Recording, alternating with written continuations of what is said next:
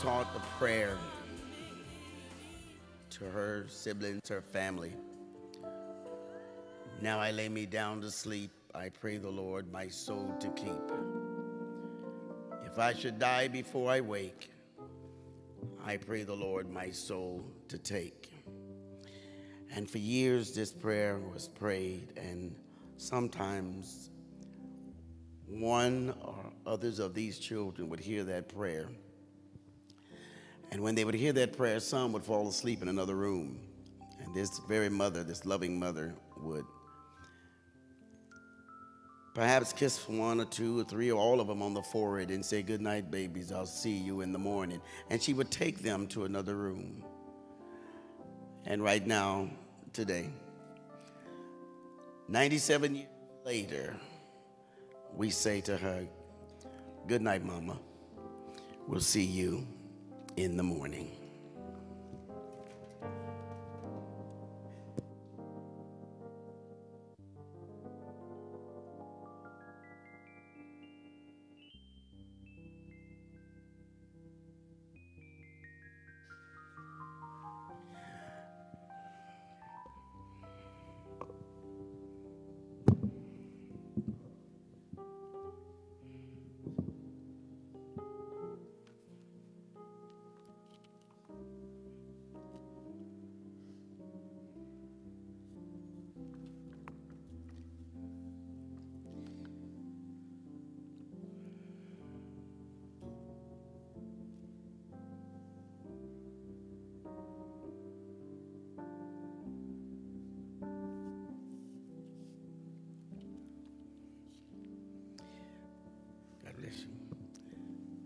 I am Pastor Rickie Rush, pastor here of the Inspiring Body of Christ Church, and on behalf of Sister Rush, leaders of our church and this entire ministry, we want to thank the Evergreen Funeral Home, Brother Clifton Maxwell, for always being so attentive to all of our needs and our concerns, and to this family in their moment of grief.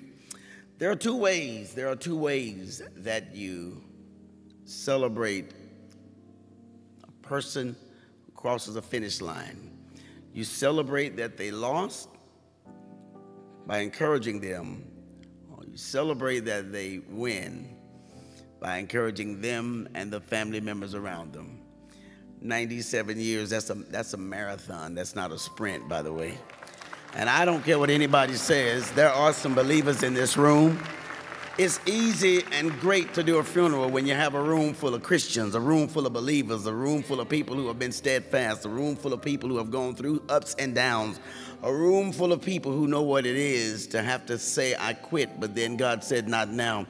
It's easy to do a funeral when somebody that we knew of is now sitting at the throne of God, watching us, waiting on us to make our return. So at this time, I know you've been standing for quite a while, but can we just one more time celebrate this winner?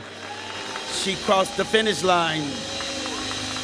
And I think it's all right to stand and just give Sister Glen, Elsie Glen, standing ovation.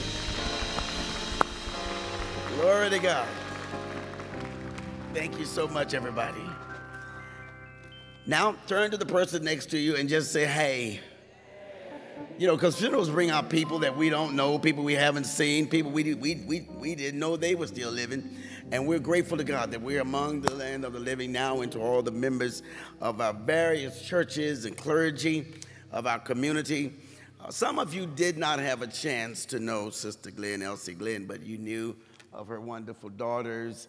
You knew of her children or grandchildren. You may have known her from a few Facebook or social media posts. So we found out who she was and we fell in love. I really started getting close to her when I found out she had a son by the name of Rickie Glen. That's deeper than most of you would imagine. My name is Rickie, second name Glen. Amen. I became fond of her and I realized that she had a baby, and her baby was born on March the 9th, Parkland Hospital, 6th floor, right next to me. We were in labor and delivery together a long time ago. Amen. That doesn't say a whole lot to you, but I thought I'd put that in. If you're a person who normally don't smile, can I ask you today to please just let us use one set of your teeth in the front or something? I understand differences that people have, but this is the day the Lord has made, and we're just grateful. So we're going to smile and laugh, and if that bothers some of you, you can use mine. I will bring my smile personally to you. I'm grateful to have those in the clergy that are going to be sharing the pulpit area with us. Now, if you look on the program, there is it's not a mistake, it's just a rearrangement. I'll be officiating the funeral today because, and what we're going to do is have a difference when it comes to our eulogy, the message of comfort. No doubt about it, no doubt about it. I was her favorite pastor. Amen, Jesus. Thank you, Lord. But today, to do her message is going to be her favorite preacher, her favorite nephew, her favorite apostle, her favorite comforter, her favorite prayer partner, and my friend. I've asked him so much from the heart to give us the honor of blessing her. Apostle Murray, thank you so much for being with us. Amen. So you got one title against a 6-time champion. I have to submit to it. But we're so grateful to have our churches together, our communities together. And if you need something or anything while you're here, we have some young ladies around and gentlemen that are in black dresses and the guys in black suits that will assist you. We're going to move forward because everybody in the city of Dallas is on this program. And my job is to make sure that it goes as smooth and quick as possible. We're going to have our scriptures now. Those of you that have a program, you can use it. If you don't have a printed program, you can use your QR codes on your phones. If you just take where it says information, take a picture of the code on the side of your chair there, as if you're going to take a picture. Now, if you push offering, you're going to give to the church. And I appreciate you pushing offering anytime you feel like it. But right now, if you push, look at information as if you were going to take a picture, some of you that never used it before, and you'll see a little yellow square, touch that, and the program will be there.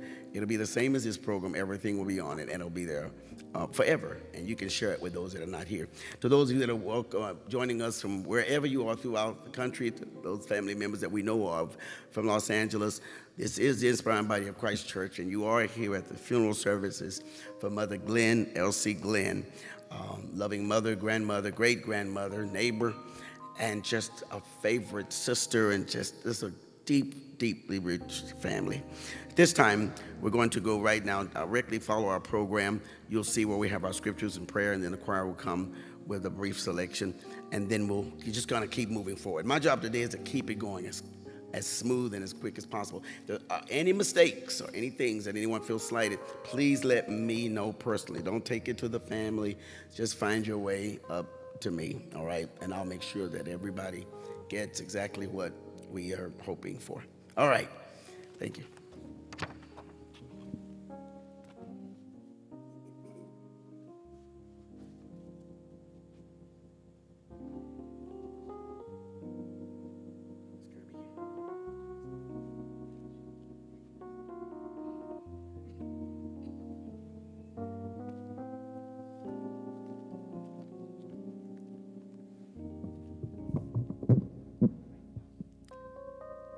To the family, today I have a combination of 2 scriptures for your encouragement.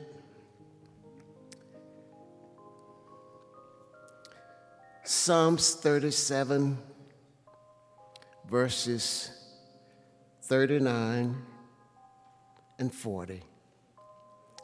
But the salvation of the righteous is of the Lord. He is their strength in the time of trouble. And the Lord shall help them and deliver them. He shall deliver them from the wicked and save them, because their trust is in him. The added scripture is Isaiah 41 and verse 10. God said, "Fear thou not, for I am with thee. Be not dismayed, for I am thy God. I will strengthen thee. Yea, I will help thee.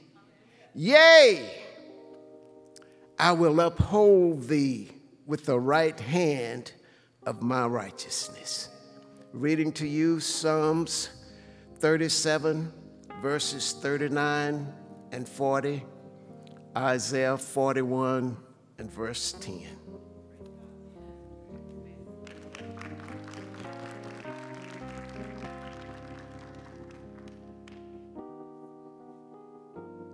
Good morning. For the New Testament reading, Revelations 21, and the Bible says, "And I saw a new heaven and a new earth.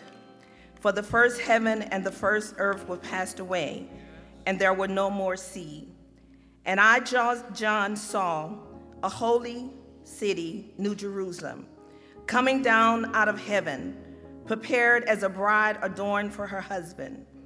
I heard a great voice out of heaven saying, 'Behold, the tabernacle of God is with men, and he will dwell with them, and they shall be his people, and God himself shall be with them and be their God.' And the fourth verse says, 'And God shall wipe away all tears from their eyes, and there shall no more be death, neither sorrow nor crying, neither shall there be any more pain, for the former things are passed away.' And he sat up on the throne and said, 'Behold, I will make things new.' And he said unto them, 'Write, for these words are true and faithful.'" Amen.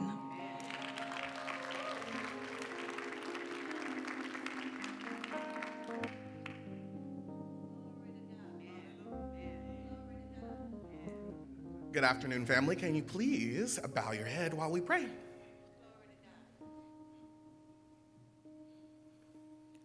Lord, we thank you so much for your kindness and your goodness. We thank you so much for your mindfulness of us, Father. Our lives are but vapors of smoke, and yet you count every hair on our head. You collect every tear. You hear every thought and every prayer, and it is this God that we say thank you to. We thank you for guiding our steps. We thank you that we are here in our right minds and reasonable health to be able to even honor our grandmother, our mother, our sister, our friend. And we thank you so much for her life, Father. It was 97 years, and we know we're only promised 70. You gave her extra, Father, in Jesus' name. And we ask that that extra flows over to her family and friends, Father. Over 97 years, she knew you as a provider, Father. So we ask Jehovah Jireh be present. Father, she knew you to be present, so Jehovah Shammah, would you be present today? Would you make your presence manifest in this place, God? Would you be the comforter that you call yourself to be, that we know that you are, God, in Jesus' name? There was not one day that you were not present. Until her dying breath, she called your name and knew you as God. May we know you as God. Father, as she was raising children, you made sure that they never lacked for anything. May we also know this absence of lack, God. Thank you so much for your goodness to us, Father, for even in this, you are good. So good that even in death, there is life, Father. The souls and the hearts that we find in this room today, Father, may you touch them. May you be near, Father. May we know that you are with us. May you be Jehovah El Roy. May we know that you see us, Father, and may we be seen by you, and may we know that we are seen by you, God. We know that over 97 years, she knew you, but more importantly, God, you knew her. For you said in your word, many shall come to you in that last day, God, and say, didn't I pray? Didn't I preach? Didn't I prophesy? Didn't I cast out demons? Didn't I do miracles? And you said you would say to them, depart from me, for I knew you not. But we know that Glen, you knew. And may not only we know you as she knew you, but may you know us as you knew her. Right now, we turn our attention to the natural process of grief, Father, and say, we thank you. We thank you for grief. We thank you for mourning, Father, and we shall mourn not like those without hope, but we shall mourn knowing that we shall see Glen, and each one of our family and friends again in heaven, God, in Jesus' name. So we come against any premature death. We come against any prolonged grief and any enemy that might attempt to use this grief as an open door to our souls, to our mind, wills, and emotion. In Jesus' name, we come against it with the blood of Jesus. And finally, Holy Spirit, do your work in us, Father. Do your work in us, Son. Do your work in us, Holy Spirit. Comfort us, teach us, and help us remember the good things and help us be strong even now. In this, Lord, we say you are good and your mercy endureth forever. And now unto him who is able to keep us from falling and to present us faultless to the only wise God. Glory and majesty, dominion and power, both now and forever in Jesus' name, amen.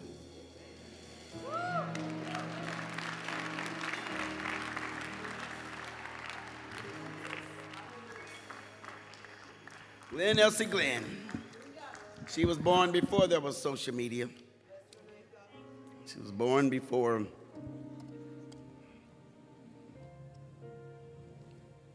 there was cable, before there was a salada, before there was Southern Market and all of that. She came during the era of syrup sandwiches, mayonnaise sandwiches, washing clothes outside. Born before there was such thing as a whole lot of indoor plumbing. She came through hard times, and she was able to live in luxury. And I thank God, I keep thanking God for these daughters, the sons, the kinfolk. The lady who never owned a house but never lived outdoors. I'm good. Our choir's going to come with a couple selections, and then we're going to move from the choir stand.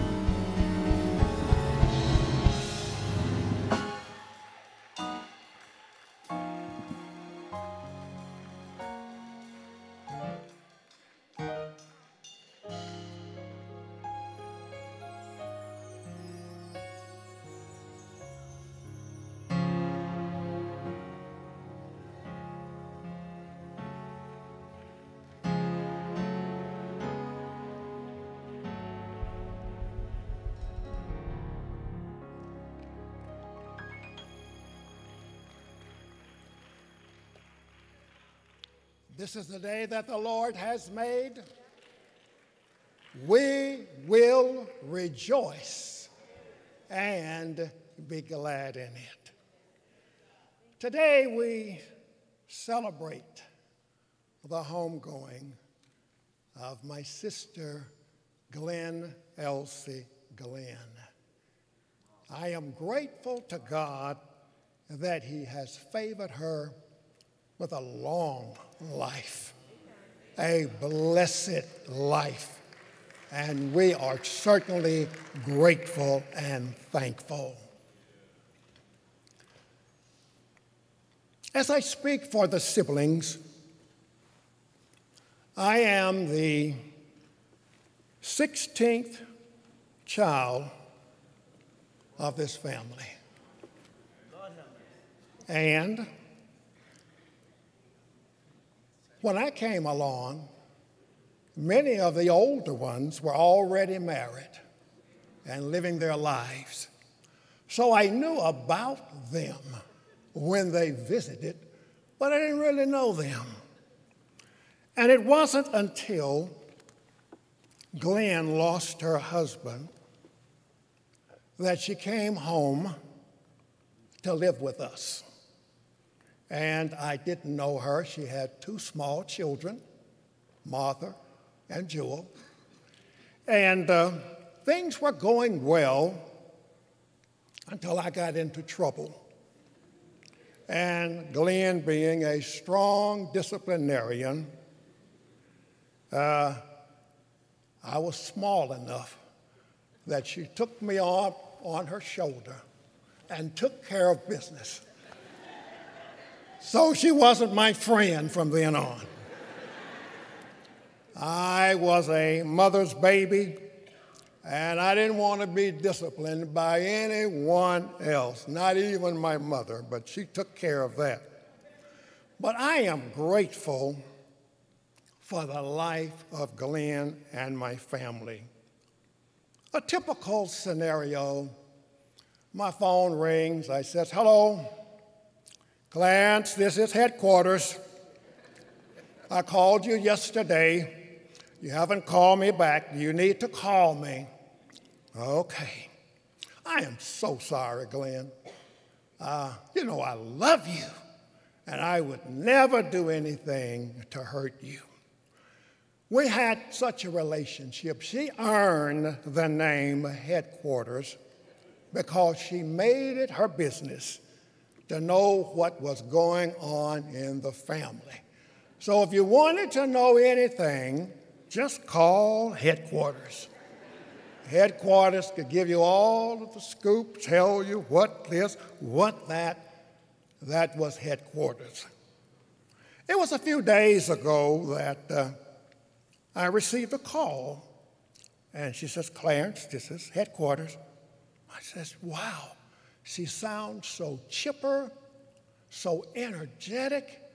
I was just amazed. I said, "Wow, she sounds like a little girl."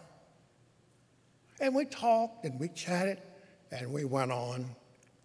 And then later on, as I talked with Phyllis, she says, "You know that call you got the other day?" I says, "Yeah." She says, "She seems to be going down. She's not talking much now." I says, "Okay."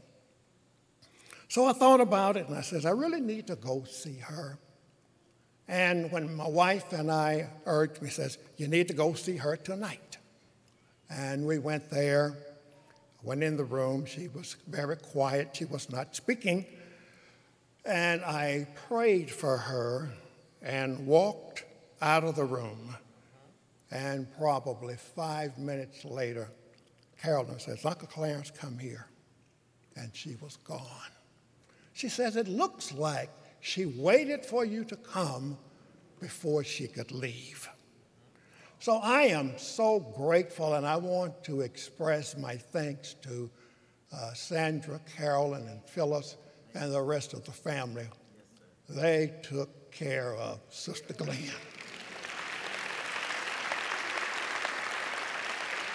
Whatever she wanted, however she wanted, they made it their business to take care of her. And that made me so happy because we loved her. Glen had her way of doing things, and we all knew it, but we knew her. Speaking on behalf of the siblings, I have no more brothers left. I have 3 sisters left. But I have today a host of nephews here, and I want to honor them and respect them. So all of my nephews, grand, great-grand, whoever you are, would you just stand and let us see you? Nephews.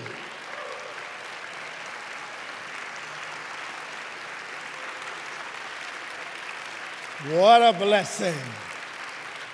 I will see you in June at the family reunion, all right? All of the nieces, I don't want to be partial, all of my nieces, all of my, I stay in trouble because they give me a hard time. All of them want to be my favorite nieces. So look at all of my favorite nieces. Bless you. I love you. God loves you. Thank you so much. I want to just appreciate many of the pastors and friends that have come today. Thank you so much for your presence today. God bless you.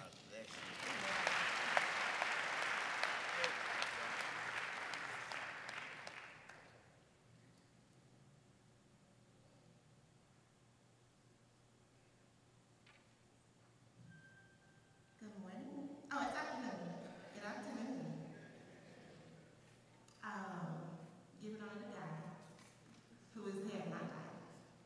Pastors in the pulpit, clergy. I just always want to say that. Okay. I am Brian, and I am Granny's favorite grandchild. Some people may fight me for that one, but I wanted to come and just say a few words. Over the last year, I've had an opportunity to sit with Granny a lot. Miss Angela would sit with her during the week. We love Miss Angela, and then I would come on the weekends. And so, yes, on Sunday morning when I would get there, first we had to, she would say, put on Herman. We got to put on Herman first, and we had to watch full gospel.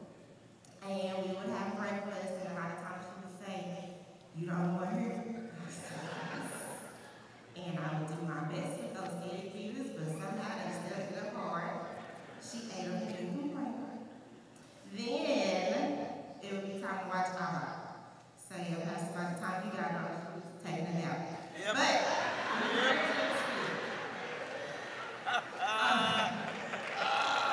and then so after Abba went out, it was a little lull between before we got to 3 o'clock. At 3 o'clock, Patterson would come out. So before we could watch Patterson, now I would like to watch this show called Naked and Afraid. She hated Naked and Afraid. I just don't understand why do people get up there butt naked on TV. And I'm like, really? They're trying to listen to me. But nevertheless, she would watch it with me because that's what I wanted to watch. And so basically, I just been watching. I got to watch for a really long time. And I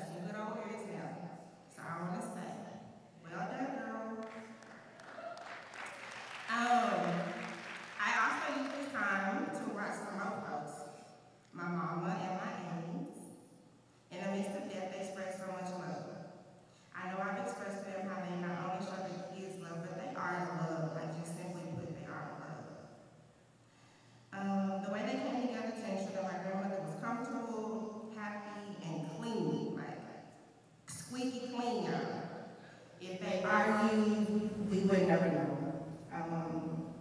It was just total servantship and love. Hospital workers and the home health care workers always complimented them about the way they did care for my grandmother, so I'm thankful for them because it was not easy. I can only imagine having to watch my mama in her weekly state. The word to her was that God was going to take care of her. No shade for anybody who has to put their people in facilities, but they took care of her. My mom and my aunts always found a way to make her very, very comfortable at home. And many days I can see the frustration. I can feel the tiredness. Many times they have pains themselves, but they endure because of love. And I don't know how to thank them for not only doing that for my grandmother, but for also doing that for me. For sure, we gotta keep pushing for love. And I love you all, and I thank you.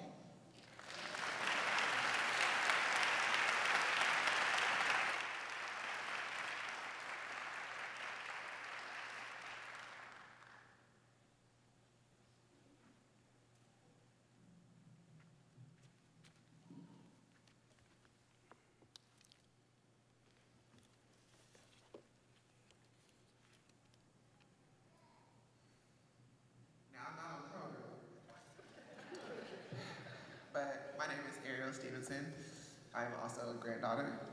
I just want to come and explain like the little gifts that you were able to give when you walked in today. The little satchel bags that we prepared for everyone who came in, they are blue for her favorite color, and also inside you have tea, the aforementioned tea, but also tying it together, I had to add this in because, my brother kind of ate me up early in the prayer. But I have to add that the tea bag is not just symbolic for what was one of her favorite things to do, which was to have a nice glass of tea, but also to all the amount of knowledge that she held within inside all the tea, because she had a lot of facts about people. And also the cough drop the ever-present cough drop. All grandmothers have some sort of hard candy with them, but her chosen one was a cough drop. So I hope that everyone takes one with them on their way out, and think of her when you have a nice glass of tea tonight. Thank you, Ariel. That was so special. And Sister Glen, of course, was very sharp, very sharp. Amen. Always clean. If you will notice to your left, and those of you on the side behind you, that's the seat that she adored when she came into this building. And so we will keep that seat, of course, present for a while. If you have not had a chance, it's there and honor Sister Glen, Elsie Glen. She and I talked to one of her running buddies, Mother Irma Hall, on yesterday. That was the section over there. That's the section that lets the preacher know when you're talking too long. They're gone. They're gone. Yeah, it's over. And I just appreciate that. So now we're going to move forward. Again, we have some resolutions, and Charla is on to read the resolution from the church. Now, I have a resolution from DeSoto, and if there is a representative from the city of DeSoto that would like to read this resolution, we will take time for you to do that. Otherwise, if there are any other resolutions from a church that we do not know of, or an organization, raise your hand, because we don't have them, and I do not want to overlook anyone, because so many of you have had an impact on this community through this family. And if you don't read them, Sister Carolyn's going to mess you up real bad. So are there any other resolutions, period, that I may overlook? Okay. I'll read. Sister Charlotte, thank you. Thank you, Pastor. Follow me and I will make you fishers of men. Matthew 4:19. Saturday, March 30th, 2024. To the family of Sister Glen, Elsie Glen. Resolution of respect in loving memory. Blessed are they that mourn, for they shall be comforted. Matthew 5:4. To Sister Sandra, Carolyn, Phyllis, Marie family, and friends, on behalf of the officers and members of the Inspiring Body of Christ Church and the IBOC Significant Seniors, we offer these words of consolation. Today we mourn the loss of Sister Glen, Elsie Glen. Although our grief pales in comparison To the pain you are feeling, we want you to know that the IBOC family shares your loss today. Though we are saddened by her passing, we stand strong in faith in God, praying his comfort and peace upon you all. May you find the strength in the word of God to get you through your sorrow. Be it resolved.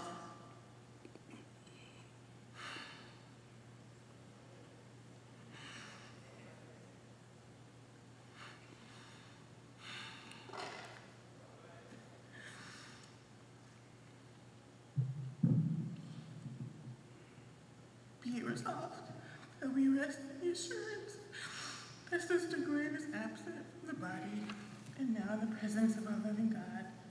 Be it resolved that we know we will one day be reunited with our Sister Glen when we are united with Jesus Christ in the fullness of God's mercy.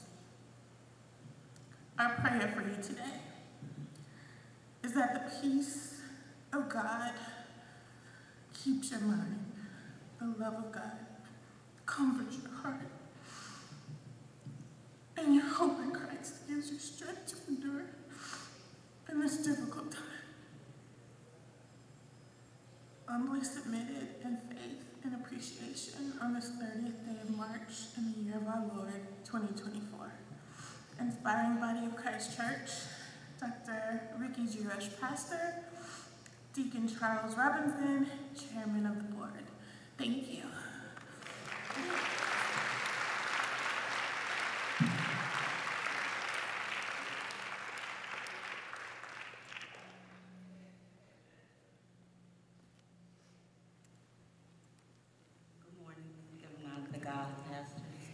I was Miss Glen's caregiver. I wanted to, let Phyllis and Carolyn know, and Sandra, it was an honor working for your mom. She poured so much into me day by day. And that last day, I waited for her. We sat there and we talked, and I listened to her, and I kept going. Carolyn was like, calm your nerves, calm your nerves.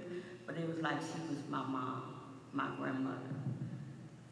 It would be days that I didn't come, she'd tell her, now where's Angela, where's Angela? 'Cause I'm sick of y'all. But she was just a joy to work for. At the time when I got her, she was coming out of hospital. And at this time last year, so she went back into hospital right after her birthday.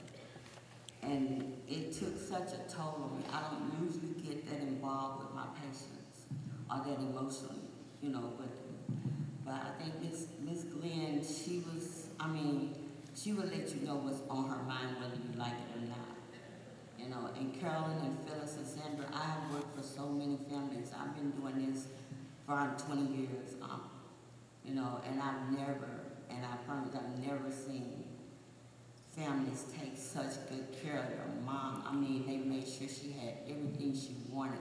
If she wanted a new position in the bed, they were there. And she talked about nephew all the time. She's like, Angela, I want you to watch him now. You need to watch him. She said, Pastor Rush is good. You need to watch her. And Carolyn and Phyllis, that's what led me to the Inspiring Body of Christ, is this family. I haven't joined yet, but I am. Because I love this church and I love how they cater to the children. And Miss Glen and Carolyn and Phyllis and Sandra, I want y'all to know, it will never be a day that I don't think about your mom when I see these little tiaras, these hats, and lemon tea. Because now you want to know the problem she had a problem with me with her tea and her cooking. Yeah. But she kind of eased out on it. She was like, Carolyn, I'll start cooking for her every morning before you come. And so I knew that was a way of saying, you're not cooking right. She was like, now, you don't flip them eggs too many times. She'll sit there in the kitchen with me while I'm cooking, and she's like, what you doing? I'll flip your egg. Nah, you flip that too many times. Nah, that toast is too brown. No. My tea ain't got enough sugar, and I swear, Phyllis told me, I don't care what Phyllis said, you put some more honey in that tea. But it was such an honor to work with this family and see the love and care that they did. You know, they took care of their mom. Like Ryan said, it wasn't nothing she could ask for that they wouldn't get. And every day they made me feel like I was their sister instead of their caregiver.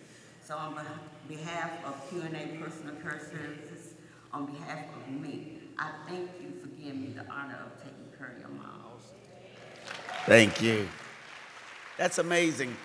She cared and took care of Sister Glen, and Carolyn and the ladies took care of the caregiver. I can't tell you, this was amazing. I'm thinking, is this a volunteer position or what? I can't tell you how many times I'm preaching and walking by the aisles and she stopped me and asked for prayer. Mother Glen would ask for prayer for the caregiver's mama. I'm going, wait, are you okay? And I remember when I got the message about Mother passing, I asked Carolyn 2 words. Are you sure? 3 words, are you sure? I don't know how many times we've been to this point where Mama's gone. And here she's back again. I said, where did she go? The wonderful story about how Ryan was called late to go in and help her rescue, bring her back. She has come back so many times. And that's why the funeral was put over like another extra week, y'all. We wanted to make sure she didn't rise. Okay, I'm sorry. Good. You. Good afternoon, everyone. I'm Melvin Harden Jr., better known as Ham Hock. I love my Aunt Glen. I'm gonna miss her, but I got a lot of good memories with her. I want to say to my cousins now here on earth, great job, well done, good and faithful Black IP Christian servants. You have done an amazing job taking care of my Aunt Glen. She thought she was a bother to y'all, and I used to tell her all the time, all you done for us, Aunt Glen, you're never a bother. Phyllis would call me sometimes and say she wasn't doing too good. I need you to just do you. I say, I got you, cuz. I call her, talk to her, or she'll call me. So how you doing, Aunt Glen, Elsie, Glen? Hey, no, I'm not through. Glen, Elsie, Glen, how you doing? You know, so we would talk and everything. Back in 2019, I crushed my left heel, and up until now, I had 3 surgeries. I would call and talk to her. I'm sitting up grieving and hurting over my one ailment. I talk to my Aunt Glen. She have a multiple ailments. Before we get off the phone, I'm just there in tears, thanking God for what I'm going through, you know. She would tell me about, well, Philly's saying this, Carolyn's saying this. I said, don't worry about it, Aunt Glen. When we all get old, I got you. When they start complaining about stuff, I got you, you know. So we would have conversations about a lot of stuff. Some of the conversations I really knew she should have been talking to 1, if not all 3 of her Black IPs about this conversation, or definitely one of her sisters. But I'm going to really miss her. Phyllis called me last week, told me she wasn't doing too good. So I said, well, I want to come over. She said, you can come over anytime you want, but she's not who you remember. I said, I don't care. I just want to be there in her presence. So I went over Sunday. I sat there at the edge of the bed, put my hand on her foot, looked at the Christian markings on the wall, all the pictures of her and her brothers and sisters, and I just started thinking, I am so thankful to have been born in a blood lineage of Christians. Not just on my dad's side, but on my mom's side. The majority of my uncles on both sides were ministers. There was no way I could do no wrong because I had too much prayer over my shoulders, you know. But I just want to say I'm gonna miss her, but I have excellent, great memories of her. It's like when Phyllis told me that she was gone after I hung up the phone. It was almost as if I could just see her standing before God and all of her brothers and sisters and her mom and dad waiting to embrace her. Seeing her go in and turning flips because I knew the pain she was dealing with her back and everything. I am just so happy. I used to pray to God. She's been a faithful servant for 97 years. Can you just please give her one day of no pain? Give her one day where she could wake up and feel like she could run again.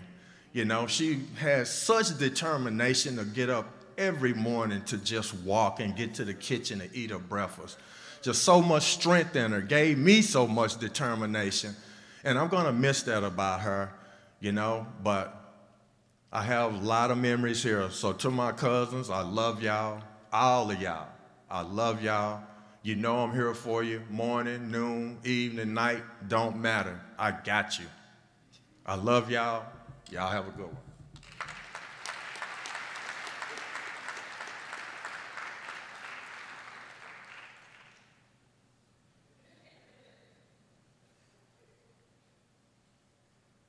Good afternoon.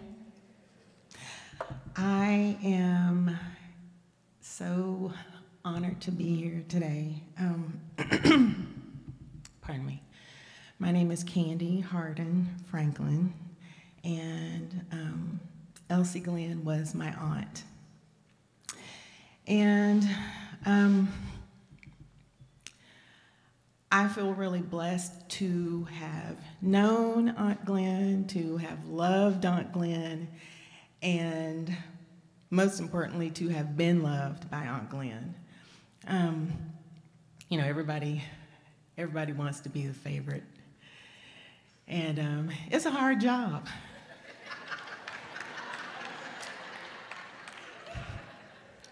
It's a hard job. And Glen had a way, though, of making everybody kind of feel like the favorite. I mean, you know, my name is on the program, so let's just say that. But she had a way of just making you feel special. And as I have... That's right. Thank you, Pastor Rush. As I've gotten older, I've really come to appreciate the just persistent presence of longevity in our family. And I've had an opportunity to really develop relationships with people in my grandparents' generation, like as they've gotten older, and just taking time to go and hang out with them and talk to them and have conversations and learn from them things that I just probably wouldn't have otherwise.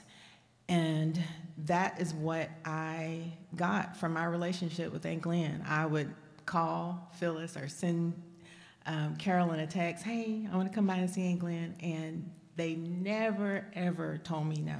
They always let me share her. They always let me share her. And that's the one thing that I am so grateful for. You know, we all know people that can fake being nice. You can be nice depending on, you know, your circumstances and just kind of put a face on. But it's really difficult to fake kindness because that comes from within. And Aunt Glen was just kind. And it was evident in the way that people responded to her. When I would go and see her at the hospital, the techs would just kind of gravitate to her. And they were like, oh, well, I need to go check on Miss Glen. They just loved on her because she was a lovable person. And I think Ryan said it best, that y'all are love. Y'all have really set the bar for not only how to love your parent, love your mother, but most importantly to me is how you loved each other. You gave each other grace. I saw it. You gave each other your time with your mom because you understood that all of you had a need to spend time with her, to love on her, to be in her presence. And that was so encouraging to me, honestly. It was very encouraging to see how you came together and loved her together. One of my favorite memories of Aunt Glen, I used to sing with a cover band, and she came along with, it was midnight at this bar and grill, and Aunt Glen came, and she had her hearing aids in. It was loud. She ended up taking her hearing aids out. She was there. It was 12:30 or 1 o'clock, and she had church the next day. And I'm sure she did not miss. But that is one of my fondest memories of her, that she came out to support me, and that just cemented her in my heart at that moment, just that she would do that for me. And I would also like to say that Angela, I don't know where she's sitting, but y'all, Angela was amazing. She's just amazing. Being a nurse, we see sometimes people just kind of go through the motions, and you want someone to take care of your family member like it would be their family member, but that does not always happen. And just the way that she cared for her and loved on her, and even the first time that I met her, I sent Carolyn a text saying, hey, I was going to come over and see Aunt Glen, and she said, well, I'm not there, Angela's there. And I got there, and Angela answered the door, and she was just kind of like, she kind of gave me the look, and I was like, because the wires, I guess Carolyn hadn't let her know yet that I was on the way. And I said, oh, no. I said, I appreciate you doing your due diligence, ma'am, because you don't know me, and I just appreciate you advocating for her and protecting her while her family is away. So I just want to thank you personally. It's a hard job just being a caregiver, and we really appreciate you sharing your love with her. To the rest of the family, my cousins, Ryan, Charla, Billy, you did eat that prayer. You did. Yeah, you did. Billy, Charla, Ryan, Ariel, y'all are so blessed to have had Aunt Glen, and y'all know I'm always there, anytime. This is the time that families should come together, but even after this, it shouldn't just be in these moments that we come together. We should be together all the time. So I hope y'all know that I love y'all very much. I love y'all very, very much, and I'm so glad that we have the relationship that we have, and I look forward to that continuing. Phyllis, Carolyn, Sandra, y'all are my girls. I love y'all.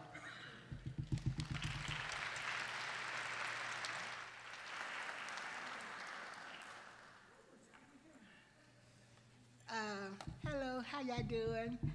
Oh, my bad. You all right? How you doing?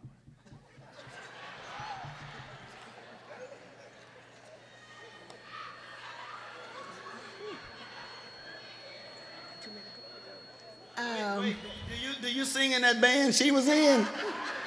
Who is it? Okay, keep going. All right, I got the mic over here.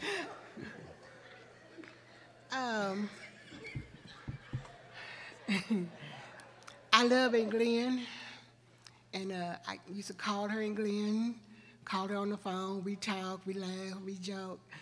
And my sister Janice, I told her that I need to see my Aunt Glen.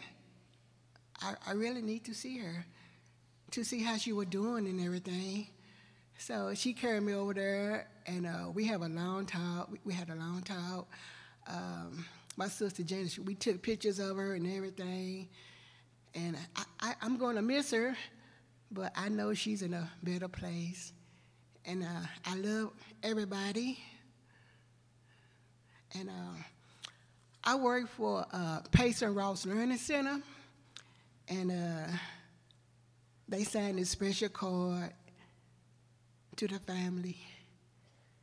And I look around. Whew. She was loved. She was loved so many ways, and kind, sweet. I'm just going to miss her. And all the grandkids and the great-grandkids and cousins, all that, I love you. I love you from the bottom of my heart. And I'm just going to be strong for y'all. Y'all should be strong for me. So, I got one more thing. Okay. One more thing. Okay. A couple years back, me and my mom, we walked over in Glen house. It was a long walk. It was. But we made it. We did. We walked over in Glen house, and I didn't get in trouble, but my mama did, because we walked. And Glen and Uncle Phil, they was in the house talking and stuff. They said, where y'all come from? I said, we walked over to your house. We just wanted to see you. It was a nice day. And wind was blowing. We had our hat on. I came. We were marching. So we had fun. It was a nice day, real nice. And I tell you, it was a long walk. I think we did some exercise that day. But it was all good, and we laughed, and like I said, I'm going to miss her.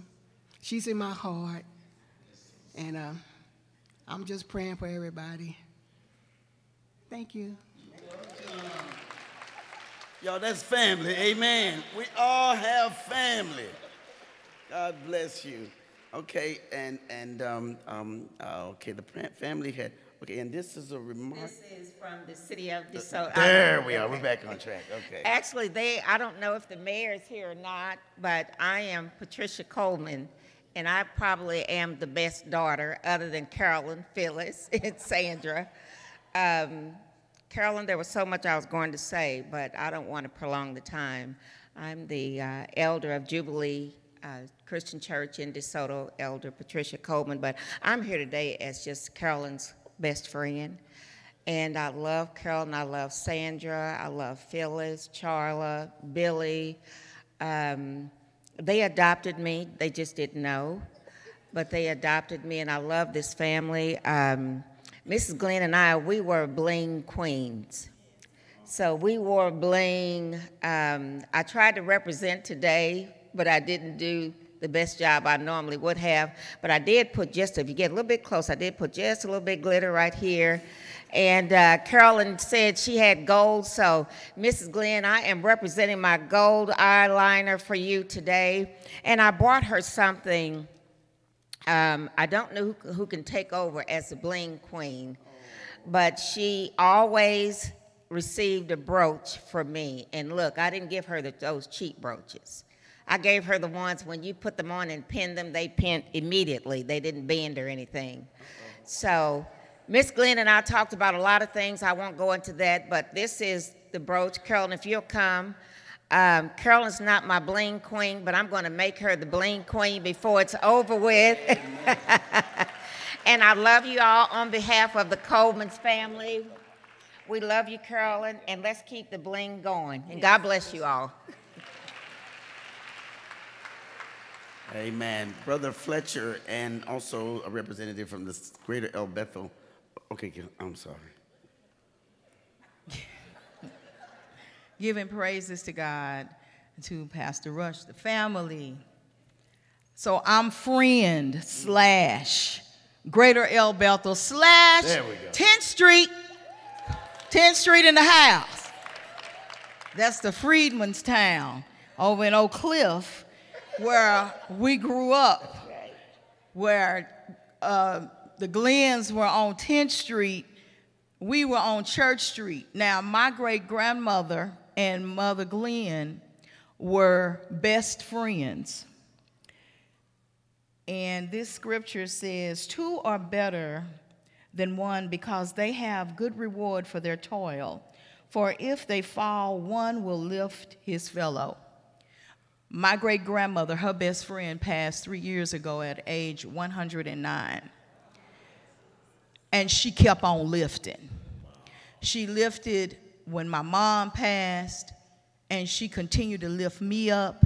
She gave me the courage. She encouraged me, and she would say, you know, I just don't want to be a burden to my family. I said, Mother Glen, you're not a burden. We love you. They love you. And again, on behalf, now from the Greater El Bethel Baptist Church, she was a mother on the mother's board. All the children, she made sure they were in church. We had a balcony, And on Sunday mornings, she made sure that Lester and Kendrick were not cutting up. She would look upside. She would sit on the side and she'd look up at the balcony to make sure that not only them, but we were doing what we were supposed to do. Again, I love the family. You did a wonderful job. Thank you.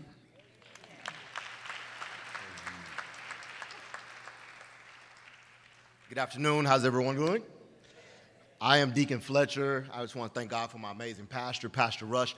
The young lady before me said she was on the program. That meant she was special, so I am on the program. So I feel that I'm a little special with Mother Glen. I just want to thank God for Mother Glen. I thank God for her pouring into my family, my wife, my daughter, and just being a light. She was just so much of a light, and I'm grateful for that. I'm not going to be long. But I have several names. People call me Deacon Fletcher. People call me Brother Fletcher. People call me, my wife called me by my first name when she mad at me. But I learned last week that I had another name. And I learned from Sister Campbell and Sister Phyllis and Sister Sandra that my name was Stepdad. So I'm not going to go into that any further. I'm not going to go into it any further. But it happened after that night at the club, though. I'm just going to tell you, I'm still the pastor. But Mama Glen and Sister Fletcher had a little covenant. I don't know nothing about it, but I'm honored. I'm honored by that, and I thank God for you guys for being such a beautiful family. I just want to end with this. Proverbs 31 says in the Message Bible, it says, the woman that's to be admired and to be praised is the woman that lived her life in the fear of the Lord. Give her everything she deserves and adorn her life with praise. I just want to say today that every time I was around Sister Glen, I admired her wisdom. I admired her strength. I admired her passion. I was always able to praise her. I always told her how beautiful she was. I always wanted to tell her how awesome she is. And I'm thankful for that. I just want to say the second part of that verse says that give her everything she deserves. Sister Campbell, Sister Phyllis, Sister Sandra, you gave her everything she deserved. You gave her comfort, you gave her peace, you gave her joy, and I just want to say that was a blessing. And on today, I'm grateful that we're here today to adorn her life with praise, to celebrate her. I'm not just going to say I'm going to celebrate Sister Glen. I'm going to continue to celebrate Sister Glen because I know she's not gone anywhere. I know her life is still going. Amen. God bless you. I love you, and I thank you. Amen. Yeah, that night after that at fellowship, I was. Now I'm gonna talk about it right quick. She loved being around younger people, and Brother Fletcher and all of our guys just went out of the way to make sure that seat there it will always glow. As a matter of fact, what we did is put the seat there because she brought her seat with her, and most of the time we make sure that when she's not there, you don't want anybody to try to replace that, but we'll be there for a while. Now we have a presentation, a slide presentation. Some of you saw it coming in. I don't have my ears on, so I can't reach our technicians right now, but I was trying to see about how long, Brother Carter, It's 21 minutes. So I pray that all of y'all saw it when you were coming in. If not, you have a QR code on your seats. The Lord just moved. Did y'all see how fast he moved right there? That was a wonderful thing. I would not have this pastor waiting for 21 minutes before the message. So we're going to say something right now. I want our audiovisual team. I'm always using this illustration, and I see some of you here today that may not be members of this church. You used to be members of this church. You're still members of the church, but maybe haven't been present a while. Sometimes people come, people go, and the church stays. Like at the airport, the terminal always stays there. And the joy I have as pastoring is watching planes come in, get filled, and taking off. But I'm always telling this story, and if my audio team can help me, because I'm going to now make room for this pastor. And I like to tell the story of how sometimes when I'm at the airport, or many of you are at the airport, we see a lot of things at the airport. And one of the things we observe the most are how many famous people, how many productive people, rich people come and get off of those planes. And when you're on a plane, you don't know who you're on the plane with. You really don't. And what we notice is rich people, famous people, productive people, celebrities, and regular old people like me get on the same plane. And we all have somewhere we're trying to go. And so most people stand at the airport and they watch those planes. And I love telling this story because it's absolutely true. But today, it sends a great message. If you'll ever go there, you'll notice on those planes, all of these planes are taking off, and they're all there. And as you notice these planes, they're all at the terminal. And when they're pulling away, sometimes people are waving and looking to see who's going to get off of those planes. And those planes on there are a lot of famous, fantastic people. Okay, freeze right there for a minute. On that plane, we don't know who's famous on that plane. We don't know what rich people are on those planes. We don't know where they're going, how much money they have, how much they possess, how many trials, what criminals, we don't know, but somebody's always on those planes that are going places, and people are fascinated with celebrities and all of that stuff. Everybody but me, I just didn't fall in that category of being fascinated by celebrities. But a lot of people are fascinated by that. And I want you to look at that plane right now for a second. And what most people notice are the planes. And we hear sermons preached and we hear inspirations given about how high we're going to fly. And we want to get above the clouds. And we want to be able to look down on our enemies. And we want all these things that make us want to be famous planes. But I want you to focus for 38 seconds now, and I'm done, on push roll.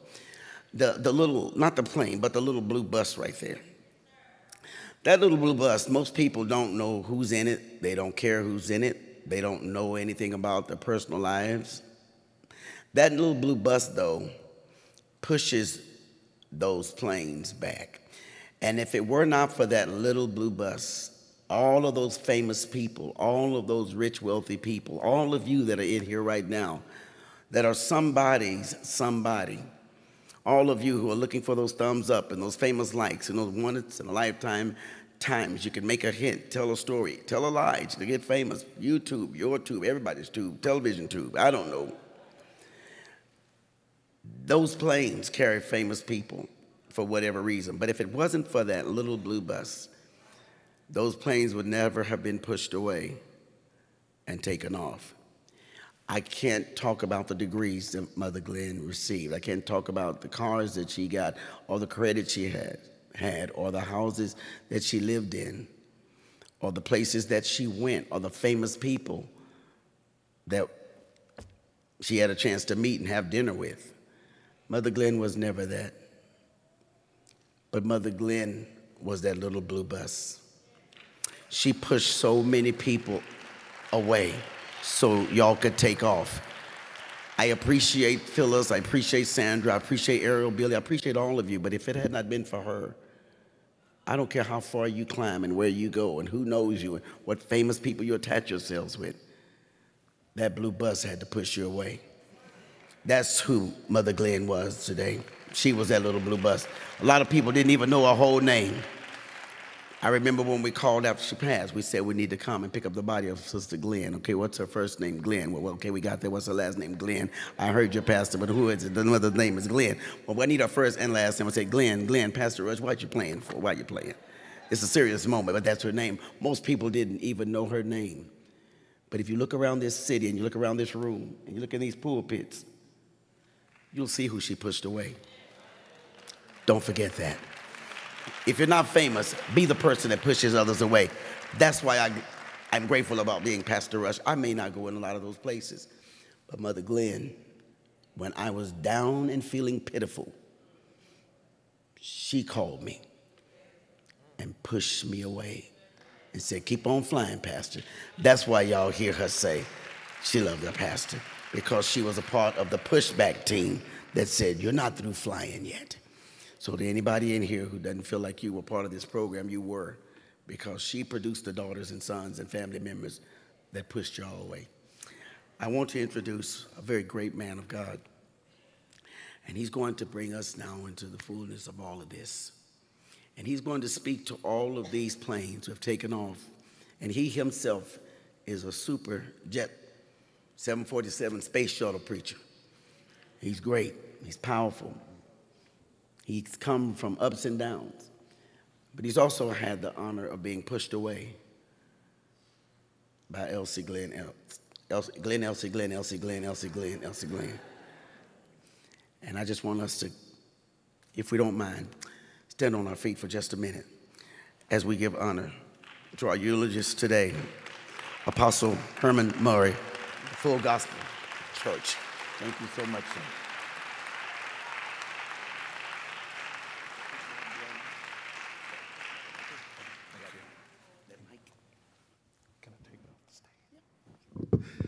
Come on, let's put our hands together and thank God for this wonderful opportunity that God has given us today. Come on, clap your hands and praise the Lord. This is still the day that the Lord has made. We have a risk. Oh, come on, I see hands, but I don't hear no voices. We owe God a praise for the life, amen, the legacy, the memory of such a great woman, amen, Mother Glen, Elsie Glen. I know the Bible is right. The Word of God declares that elders that rule well should be counted worthy of not just honor, but of double honor. And certainly today I want to take the time to appreciate your celebrated pastor here at the Inspiring Body of Christ. Would you clap those hands and let's thank God for the Pastor Rickie Rush. Oh, come on, we can do better than that. Thank God for him. And to all of these wonderful men and women of God, to this family and to all of you, my family, and to all of you, my father's children. God bless you. Take your seat in the presence of the Lord. We're here today to celebrate the life of this great and this awesome woman of God. This was my aunt, amen. And anybody that knows me know how I feel about my aunts and my uncle. Amen. I absolutely love them, and I love her still. Amen. I listen to all of the great words that were spoken, and I'll hasten into the Word of God. Amen. But I listened to all of the great words that were spoken, and this was somebody. This was some kind of woman. Made us all feel like we were so special and so important to her, and I'm just grateful and I'm thankful for all that God allowed us to share, for the moments, for the conversations. I appreciate God for that. The other day I was going through my phone and I saw some voicemails, and I said, let me clear these out. And I came across a couple of voicemails from Aunt Glen that I didn't even know I had. And I pushed play, and she said, Herman, this is Aunt Glen. I just wanted to call you today and tell you that I'm feeling pretty good. And I said, God's got his own way of encouraging us when we need it the most. And I'm just grateful that God blessed us with the time that he did. 97 years is a long time, amen, to be in this world, considering the fact that the Bible says the days of the years will be 80 years and 10. Then if by reason of strength they be 80 years, then is their strength, labor, and sorrow. And we're soon cut off and fly away. God blessed her to live 97 years, and we praise God for that. But you know, I thought about it. If she had lived 197 years, we still would have said she's gone too soon. Amen. Because when you have good people like Mother Glen or my Aunt Glen, amen, then you just want to keep them around as long as you can. And I'm so thankful, amen, that she in her spare time, amen, would come and visit us. Amen. And she, amen, would just encourage us as well. And I'm thankful for this opportunity. I'm thankful to Pastor Rush for giving me this opportunity. He's been so gracious, amen, with his pulpit today. And I'm thankful, amen. There's nothing that I can say today that can help or hinder Aunt Glen. She's lived her life. She's told her story. Amen. Everything that she has done speaks for her today. So my job today is not to speak to her, but can I talk to you, those of us that remain today, because this day is coming for every one of us. And we've got to be prepared for this day when it shall come. And I've heard it, amen, so many times that it's his to call and ours to answer. And we've got to be ready to answer when the Lord shall call our name.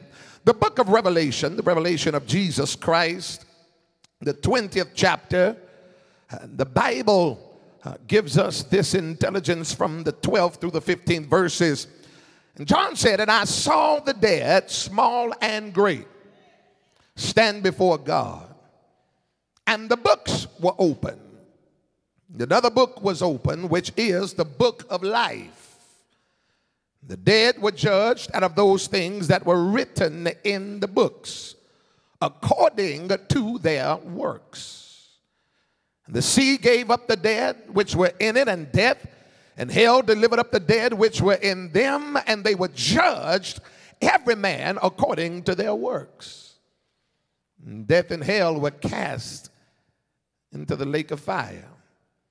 This is the second death. Verse 15 says, and whosoever was not found written in the book of life was cast into the lake of fire. But let's just look at that. And whosoever was not found written in the book of life, amen, was cast into the lake of fire. And I know we're at a homegoing celebration today, but would you find somebody close to you and just tell them, make sure that your name is in the book.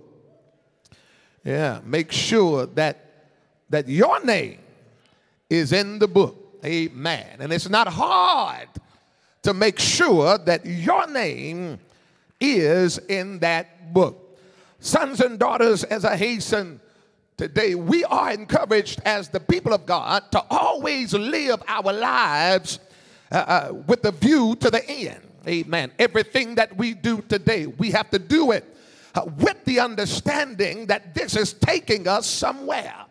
Whatever we're doing now is going to determine, amen, how we fare later on. That's the reason why we've got to live, amen, with intention. We've got to do what it is that we do, amen, with intention, because everything that we aspire to do in the future depends on what we are doing right now. As the children of God, we have been called upon to live by faith. And that's something that a lot of people talk about, amen, but not a lot of people really know about. We've been called to live our lives by faith. That means we've got to trust in God. There are things we don't know, things that we have not seen. There are some experiences that we have not had. But if we would lean and learn to depend on God, He is able to carry us through whatever it is that we face, through the ups and the downs, through the hills, amen, and the valleys of our lives. We've got to learn how to trust in God. When you understand faith in God and understand why it's so important to live by faith, amen, then you begin to realize that God has always desired that we understand that there's a greater reality than what we can see.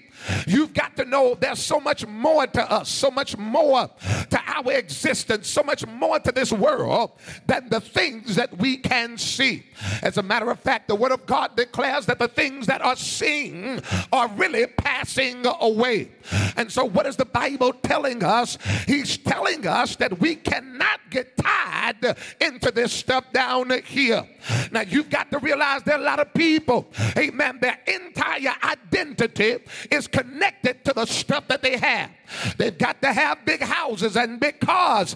They've got to have a lot of money. Y'all getting quiet today. Amen. They've got to have a whole lot of friends. They need a lot of likes. But you've got to realize that your life is not tied into the stuff that we have down here. And I'm glad about that, because some of us, amen, will never be millionaires. And I'm okay with that. Amen. Some of us will never live in a mansion on a hill. And I'm fine with that. Amen. Because the reality is, if I'm a child of God, I don't have to have all of that now, but God promised me another day. He promised me that there's going to come a time, amen, when everything that people have is going to come to know.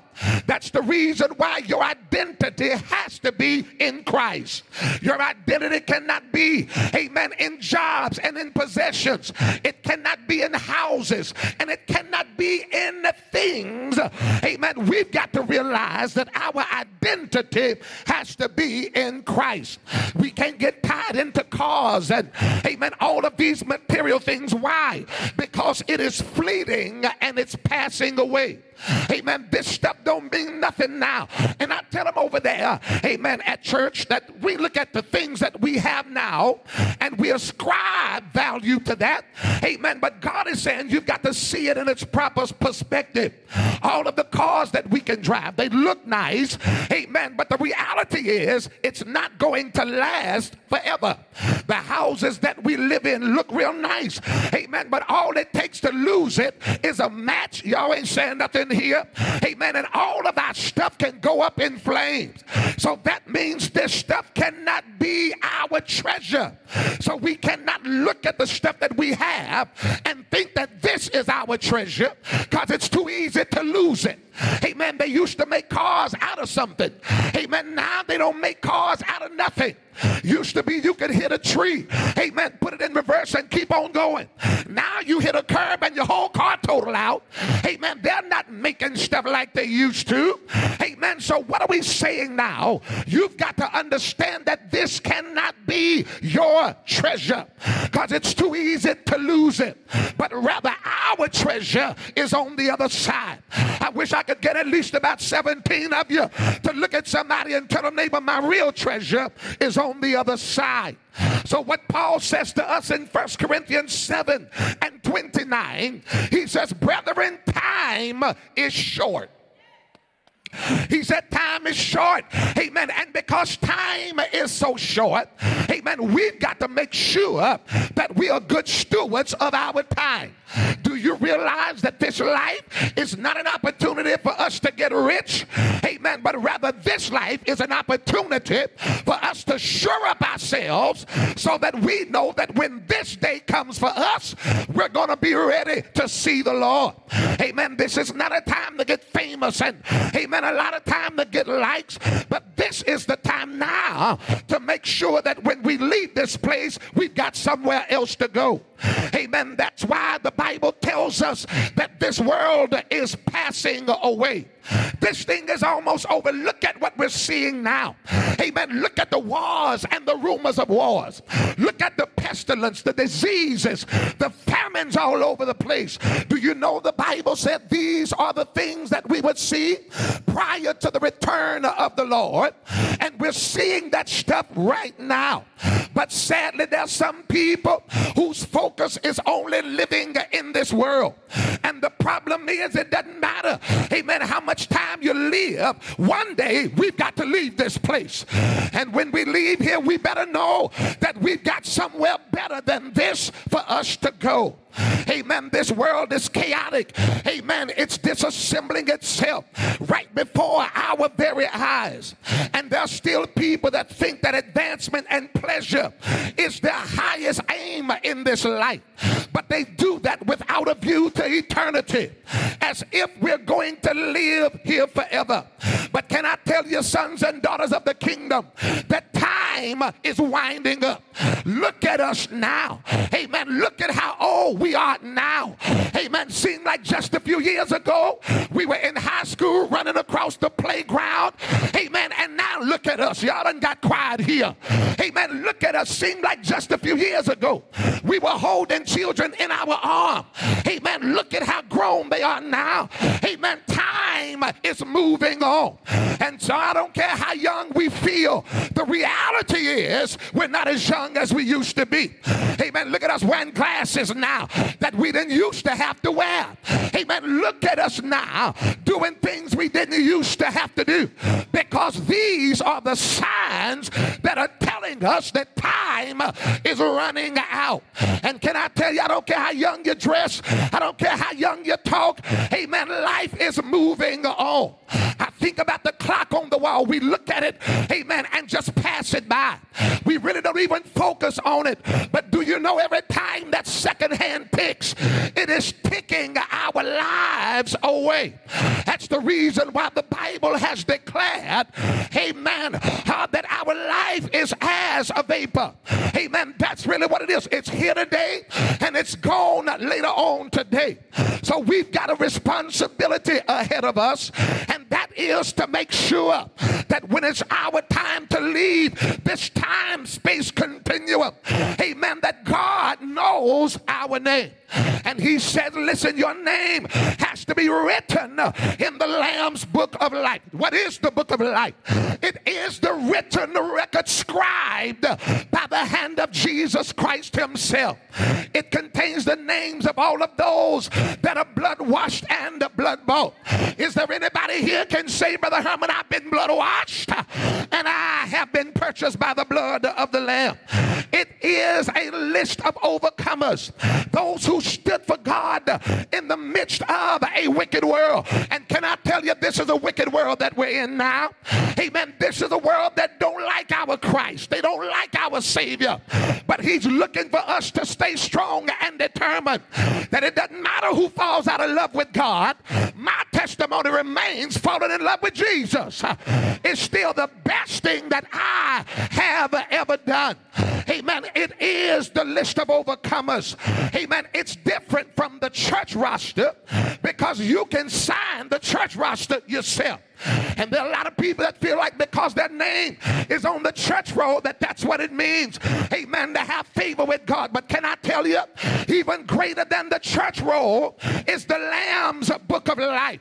Amen. I'm glad that people go to church, and I'm glad that they associate with the house of God. He says we should. Amen. But more than anything else, amen, I want to make sure that my name is written in that book. I wish I could find at least 18 of you to look at somebody and tell them, make sure that your name is in the book. Look at what he says in 2 Timothy 2:19 as I hasten. He says, nevertheless, the foundation of God stands sure, and it has this seal that the Lord knows them that belong to him. Can I tell you, brothers and sisters, everybody don't belong to God. Amen. But if you do, you ought to be praising him right now. I said, if you really do belong to God, if you've just not confessed it with your mouth, amen, but you believe it in your heart, amen, you ought to give God some praise right now. You are among the elite of the world. And that's why I tell them, don't let them look down on you as a child of God. The devil is a lie. It means something to be a child of God. It means something to be on the Lord's side. He said the Lord knows them that are his, and let everyone that nameth the name of the Lord, let them depart from iniquity. Look at Revelation, the 3rd chapter and the 5th verse. The Bible declares, he that overcometh, the same shall be clothed in white raiment, and I will not blot his name out of the book of life, but will confess his name before my Father and before his angels. So what are you saying, Brother Herman? I'm telling you, God is looking for overcomers.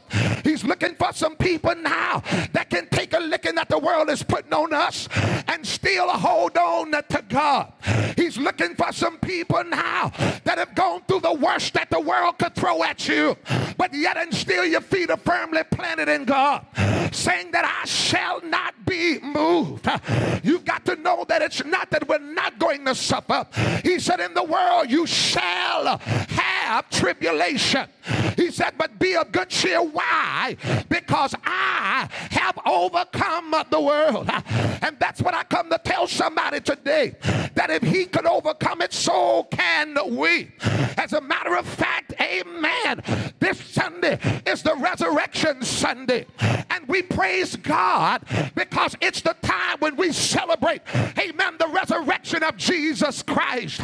But can I tell you, brothers and sisters, there's another resurrection coming, amen, and that resurrection is to receive you unto himself. I wish I could find just a couple of you on my way to my seat to tell somebody, thank God for the resurrection. I thank God for the resurrection. Amen. It's not just about Jesus getting up, but if he got up, that means I can get up too. I God, not only in this world, but I can get up out of the grave. And that's why we celebrate today. We celebrate the fact that we know we're going to see Mother Glen again. Look at somebody else and tell them, thank God for the resurrection. I heard Jesus say, if you believe on me, as the scripture has said, y'all done got quiet here. He said, out of your belly shall flow rivers of living water. And if you believe on the Lord today, I come to tell you there's something coming that the devil cannot stop. He can't stop you from moving higher when the Lord shall call our name. And as I get ready to take my seat, we look, amen, at judgment. We look at the fact that God gives us space to repent. We look at the fact that while we're in this world, this is our opportunity now to make sure that we exercise faith in God. You've got some folk all about being popular. You've got folk all about being, y'all done got quiet here. But you know what my concern is? My concern is that I want to be right with God. It doesn't matter if everybody goes the other way. I just want to be right with God. Because the Bible declares that the downward road is crowded with unbelieving souls. But I want to be right with God. If folk don't like me, that's their problem. But I want to be right with God. If people don't appreciate your salvation, that's all right. Just be right with God. And the Bible says in the book of Revelation, he said, and the books were open. And so there are other books that you've got to consider. When you look in the book of Matthew, he says, man shall not live by bread alone, but by every word that proceeds out of the mouth of God. What are you saying, Brother Herman? The Bible is going to be open. You've got to live by every word that proceeds out of the mouth of God. The stuff you like, the stuff you don't like, the stuff that make you shout, the stuff that make you mad. You've got to live by every word that proceeds out of the mouth of God. And not only that, sons and daughters, but there's the record of your life's work, because the word of God declares that every man must give an account of the deeds that are done in his body. Did you know Ecclesiastes declares that go ahead and do everything that brings you pleasure? He said, but you've got to understand that for everything you do, God's going to call it in the judgment. You know what that means? That means you've got to be careful about the life that you live. You got to be careful about how you treat people. You can't treat folk bad just because you got a desk in the middle of the floor. You can't talk to people crazy and think that God's going to bless your life. You've got to know that God is going to call it in. And that's why I tell people, be careful how you handle a child of God, because God's going to get you for treating us the wrong way. I wish you'd lean on somebody and tell a neighbor, be careful how you deal with me, because for every lie they tell on me, God's going to call that stuff in. Every time they tried to get you fired off your job, God's going to call it in. Every time they, oh God, y'all ain't saying nothing here. Every time they did you wrong, God said, I'm going to bring judgment upon every evil work. So we got the Bible. We got the record of our life's work. And then there's the Lamb's book of life. And the Bible declares that those that are written in the Lamb's book of life, those are those that are going to that place of peace and safety. Can I tell you, sons and daughters, we got to go ahead and start rejoicing now, because we are the children of God. And as the children of God, we put our trust in the Lord. And they that believe on me, those that trust in me, shall never die I wish you'd look at somebody and tell them, neighbor, goodbye is never goodbye. I heard Jesus say she's just asleep. But then Paul said, what about those that are asleep? How is this going to happen? I heard Paul say, it's a mystery. I show you a mystery. We shall not all sleep, but we shall all be changed in a moment, in the twinkling of an eye. Could I talk to somebody here? He said, for the trump of God shall sound, and the dead in Christ are going to rise first, and then we that are alive and remain shall be caught up to meet the Lord in the air. Look at somebody and tell them, neighbor, make sure that your name is in the book. While we're living all of this time trying to stay here, we've got to remember that it's appointed unto men once to die, and after this the judgment. You're gonna die. You're gonna die. You and you, and you're gonna die, and I'm gonna die. We just gotta make sure that when the Lord calls our name, that we're ready. Is there anybody here ready to go back with Jesus when it calls our name? It may not be too long now, and we're going to see the King. I got to leave it. Good evening, y'all. But I stopped by to tell you, you got to hang in there. Sandra, Carolyn, and Phyllis, the Black Eyed Peas, hang in there. Family, hang in there. Uncle Clarence, be encouraged. Aunt Clea, Aunt Lou, and Aunt Ann, be encouraged. There's coming a day when all God's children shall get together. And what a time that's gonna be. I got to get out of here. Good evening, family. But I stopped by to tell you, you've got to make sure that your name is in the book. Because if your name is in that book, you'll be like Job was. Job said, I'm going to a place where the wicked shall cease from troubling, and the weary shall be at rest.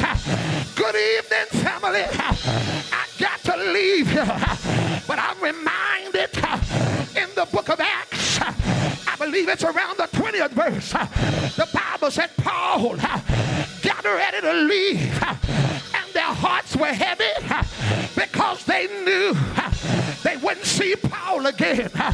They fell on his neck and kissed him and said, Paul, saying goodbye is hard to do.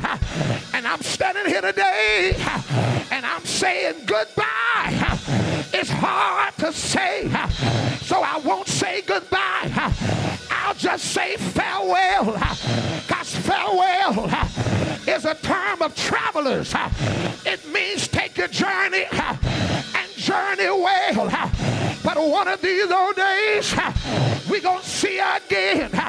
That's why every day that I'm living, I'm making sure that my name is in the book. That's the reason I take stuff off of people that I don't have to take, because I'm making sure that my name is in the book. That's why I pray for folk that despitefully use me. I'm just trying to get to heaven. That's the reason why I do good to folk that are trying to tear me down. I'm trying to get to heaven. Look at somebody and tell them, neighbor, make sure that your name is in that book. Because if it's not in the book, he said everybody that wasn't found in the book is going to be cast into the lake of fire.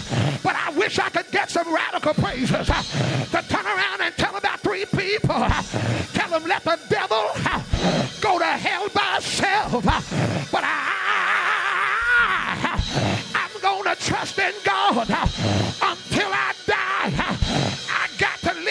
you, good evening, church. I stopped by to tell you that you can make it. You can hang in there. Be encouraged. And when you feel like you can't, I come to tell you, yes, you can. Her life is over, but you still got life to live. You got to pick yourself up, and we got to go on. Moses, my servant, is dead, but get up and cross this Jordan. There's a promised land ahead of you, and don't tell me that you can't. And you know what I found out? That this life is hard, that the road is rough. Oh God, that is. And the going gets tough, and the hills are hard to climb. But I started out a long time ago, and there's no doubt in my mind that I decided to make Jesus my choice. Look at somebody and tell them, neighbor, Jesus is still my choice. On my good days, it's Jesus. On my bad days, he's still my choice. When I'm sick in my body, it's Jesus. When I feel well, he's still my choice. When I got money, it's Jesus. When I ain't got a dime, he's still my choice. When folk love me, it's Jesus. If they hate my guts, he's still my choice. And as long as I got Jesus, everything is going to be all right. I got to leave y'all. But before I leave you, can I tell you, it's going to be all right. Family, we're going to be fine. Church, you're going to be fine. Pastor Rush, you're going to be fine. Because he giveth power to the faint, and to them that have no might, he increaseth strength. Even the youth shall faint and be weary, and the young men shall utterly fall. But they that wait on the Lord shall renew their strength. They shall mount up with the wings of eagles. They shall run and not be weary. They shall walk and not faint. Look at somebody and tell them, neighbor, the reason why I'm shouting today is because my name is in the book. I ain't got $1 million, didn't get a raise on my job, but when I woke up this morning, I didn't have no doubt that my name was in the book. I heard Jesus say in Luke 10, 17 through 20, when they came back rejoicing and saying, Lord, even the devils was subject unto us. I heard Jesus say, don't shout because devils were subject to you. Don't shout over new house. Don't just shout over more money. He said, but if you're going to shout, shout because your name is written in heaven. And I wish I had about 32,923 of you to throw your head back and give God the best praise you can give him right now. Yes, sir. Ow. Yeah. Yes.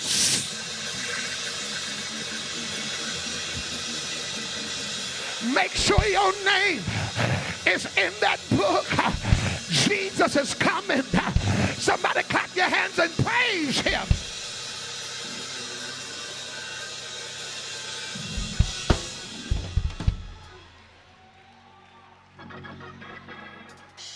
My heart is broken.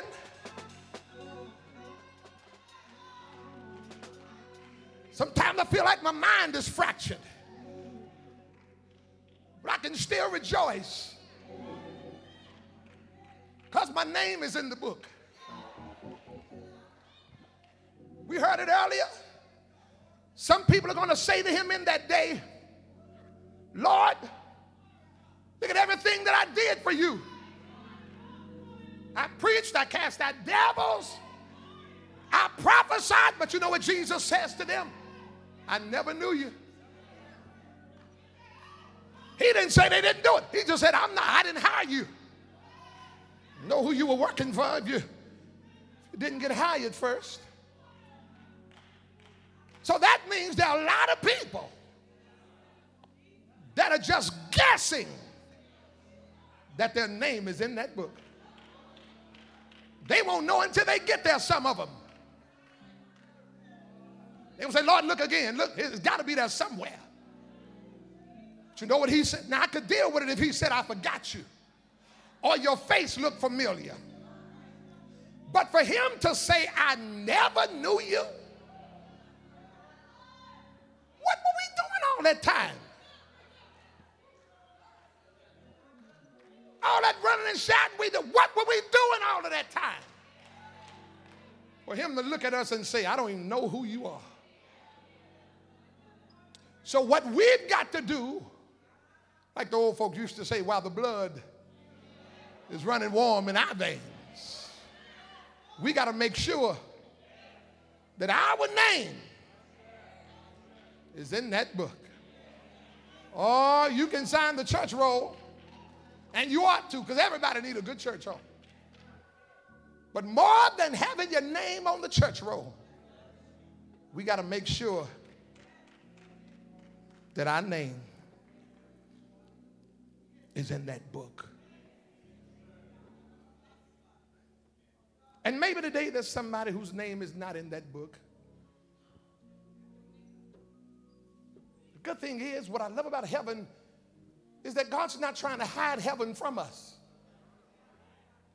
Jesus still stands with his arms wide open and says, whosoever will. That means anybody. You know, sometimes people put stipulations and they feel like you've done so much worse than other people. You know, all they did is lie, you know, and they feel like you don't merit salvation because you did worse than lying. But can I tell you, even if we look at some things and declare that it's not as bad, it's still just as sinful. And the wages of sin is still death. But you know what Jesus says? He said, I'll give you rivers of living water. But the gift of God is eternal life through Jesus Christ our Lord. When I would sit with Aunt Glen, couldn't talk to her too long before she started praising and thanking God. She just thought, thank you, Jesus. Thank you, Jesus. Thank you, Jesus. Thank you, Jesus. Oh, Herman, I just thank him. Thank you, Jesus. Thank you, Jesus. She had him on her mind.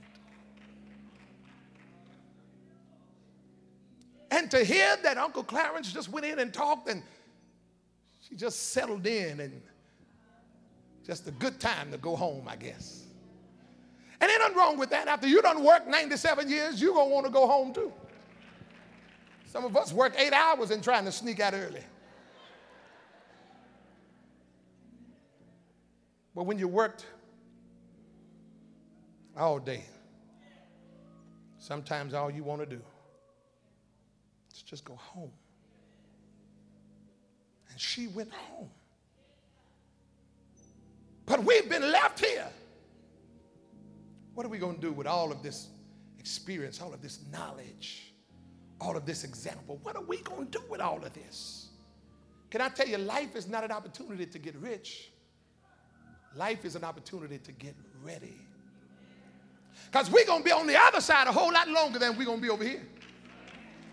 97 years is just a drop in the bucket to eternity. And you've got some people that are putting all their eggs into this life. But you're going to be over there a whole lot longer than you're going to be over here. So why is this our focus? Why is this all we consider? I've preached funerals for babies that didn't live a whole week. Then I've preached services for people as old as 104. Probably preached every age in between. And with all of these funerals, all of these processions, and all of this stuff, you still got people acting clueless, like they don't know that death is batting 1,000. And all we're focused on is getting more money and getting more friends and becoming more popular, just want more likes. Jesus talked about a man that had much goods laid up for many years, he said, say to my soul, take thine ease, eat, drink, and be merry. You've got a whole lot. Boy, you good for a lot of years. But you know what God said to that man? God said, you're a fool. Not because it's wrong to have stuff, but because he never even considered the possibility that while you planning for many years, you may not even make it. What happens if you don't see retirement? All that money we stack it up. What happens if we don't even get to that point? We got well-kept bodies, but neglected souls. In the gym, you got folk vegans and bless their hearts and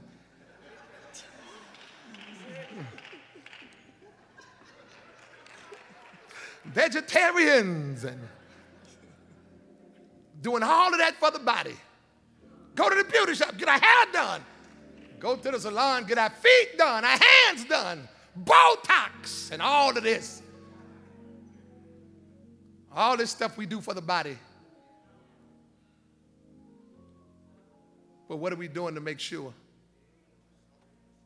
that our name is in the book? Maybe there's somebody here that don't know him in the pardon of your sin. Would you bow your heads? Father, I thank you today for this wonderful time that you've given us to share in fellowship. I thank you that this is the last gift that Sister Glen is going to give somebody, an opportunity to know you in a saving way. I pray today that if there is among us in this sanctuary a heart that's lifted to you,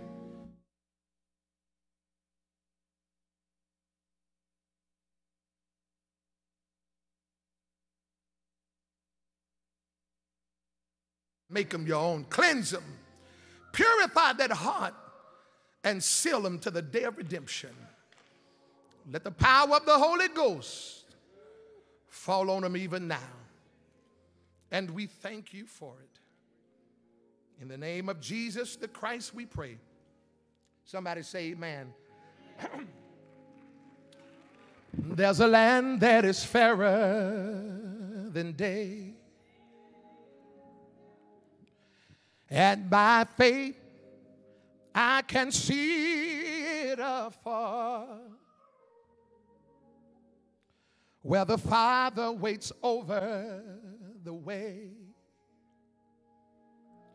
to prepare me a dwelling place there.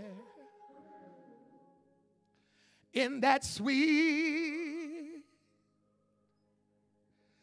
by and by, we shall meet on that beautiful shore.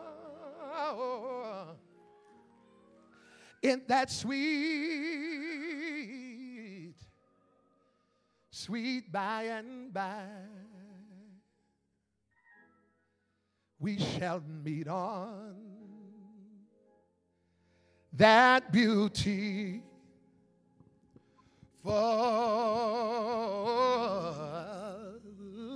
shore.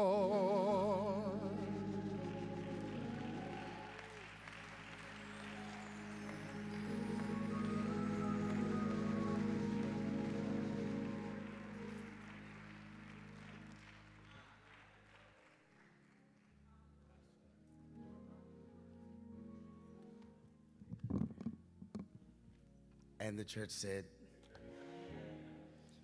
this time, to those, now we're going to do this a little different. We're going to have an immediate repast for the family. And so what we're going to do is we're going to march like to the main lobby. And when we leave the main lobby, the immediate family, not people who want to join the family today, we're going to have a repast in what we call the restaurant. That means after the casket has been loaded into the hearse, the family will take a route around that hallway into the restaurant. We'll have exactly 20 minutes. Amen. If you're vegan, 5 minutes.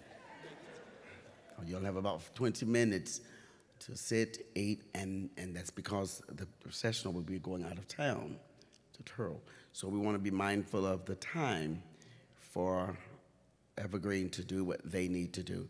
So we'll move around, go into the restaurant, which will be out and around, and then load up and then leave instead of going to Turl, staying there, for hours and coming back.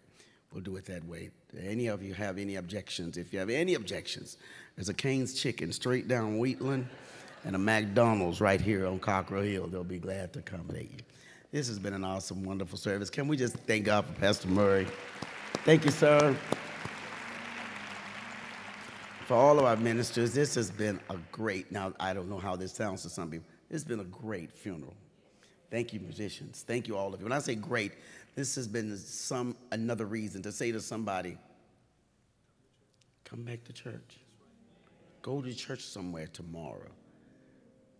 Well, I know Jesus, I know, and you know your cell phone too, but it can just go so long without a charge.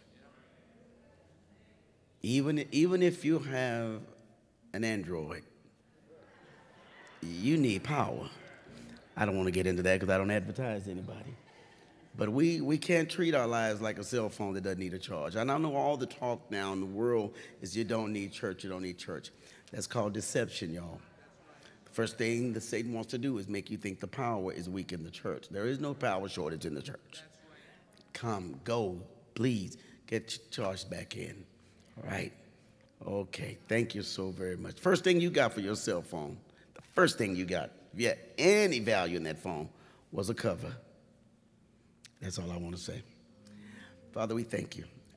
As we leave this place, we never leave your presence.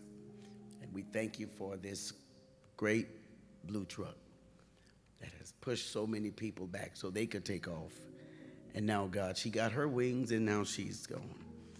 We thank you for the model that she has set forth in our lives. In Jesus' name, let everybody say amen. All right, talk about how wonderful today was. Whenever you go and talk anything about today, we're going to have our ministers to follow. We're going to follow our processional out the center here. And then after we have placed inside the hearse, we'll walk around to the restaurant.